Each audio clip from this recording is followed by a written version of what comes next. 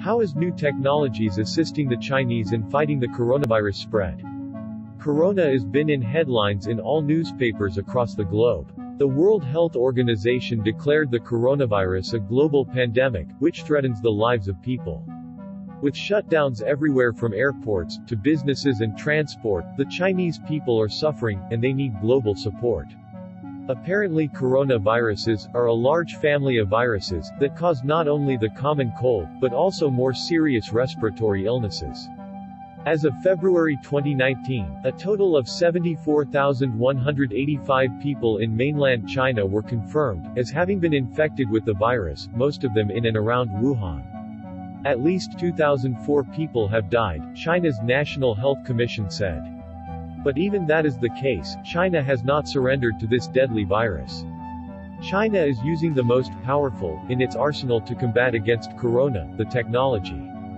Is it possible to beat coronavirus? Yes. Technologies such as artificial intelligence and machine learning come into play. The major symptoms of coronavirus are fever, breathing difficulties and cough. Predictive analytics and big data have become a powerful tool for combating deadly disease outbreaks, such as coronavirus and SARS. NLP is aiding in distinguishing between people complaining about coronavirus symptoms and those discussing the disease, but not affected. There is a number of CCTV cameras installed across the country. They are turning these mass surveillance and technology to fight against the coronavirus. The cameras can be used to spot people with low-grade fevers, while its railway systems can provide a list of people sitting nearby, should a patient hop on board a train. Authorities are using the technology to monitor the spread of the deadly virus.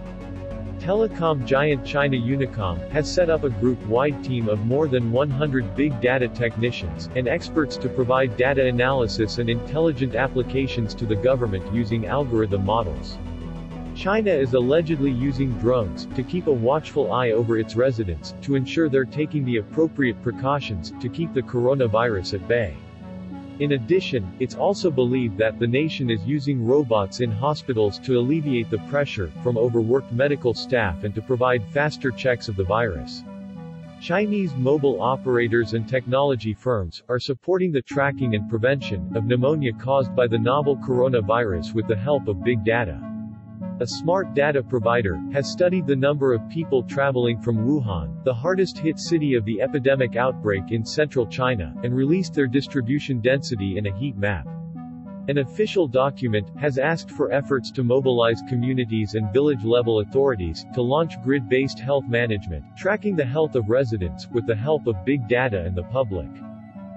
A software and cloud services company, has updated its cloud service platform, using the Internet of Things, and big data technologies to connect the supply and demand of medical resources, between medical enterprises and hospitals at the center of the epidemic. The platform had released the demand for medical supplies, of 30 hospitals, involving protective clothing, masks, goggles, surgical gowns, and shoe covers.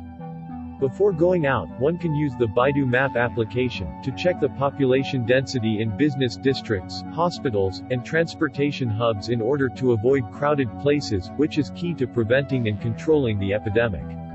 When medical treatment is necessary, one can check the list of nearby hospitals that have set up fever clinics, using the Baidu Map or WeChat. Staying at home, one can learn the latest epidemic news via smartphone.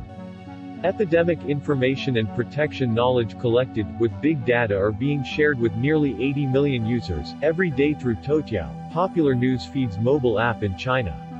The weather company's primary journalistic mission is to report on breaking weather news, the environment and the importance of science to our lives. Researchers have trained neural networks to predict the spread of infectious diseases in real time. Others are using AI algorithms to identify how preventive measures can have the greatest effect. AI is also being used to create new drugs, which we may well see repeated for the coronavirus.